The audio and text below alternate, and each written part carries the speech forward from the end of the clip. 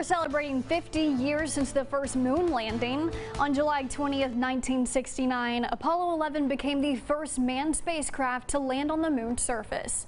Neil Armstrong, Buzz Aldrin, and Michael Collins were the crew on board.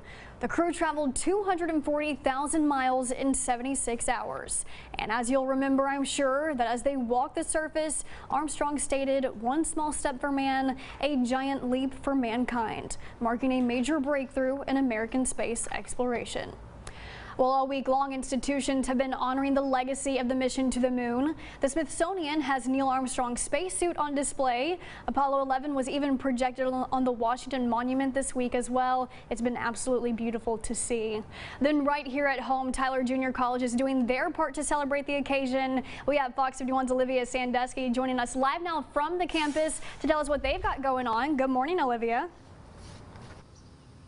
Yeah, good morning, Kara. Such an iconic moment in history right there with the moon landing. And it's just continued to inspire generations up until today. Now here at Tyler Junior College, they recognize that they're holding their own celebration of this anniversary. And it's going to have a lot of STEM-related activities for everyone in the community to get their hands on.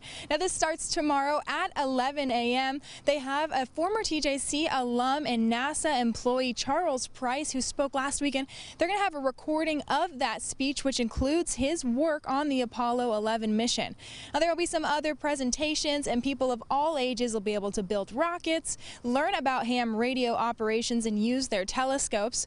Dr. Hartwig is one of the organizers of this event, and he says it's going to be a great way to recognize this monumental day.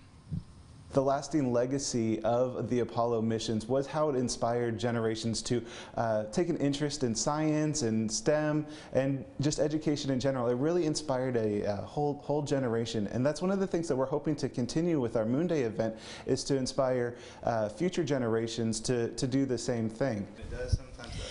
Now admission is $5 for adults, just $3 for kids, and they do ask that you call or email the Science Center beforehand because they say that seating will be limited. But Kara, I want to let you and all of our viewers know that the first 250 people who show up do get this awesome Moon Day gift bag. They just came out and showed me one as an example. It's got some fun toys inside, some games, but they said, I'm not giving away everything, you know, so you're going to have to be surprised when you show up tomorrow and you get one of these bags. But they are expecting a lot of people to show up, so get here early, get ready to have some fun, and maybe learn something along the way. Reporting live in Tyler, Olivia Sandusky, Fox 51 News.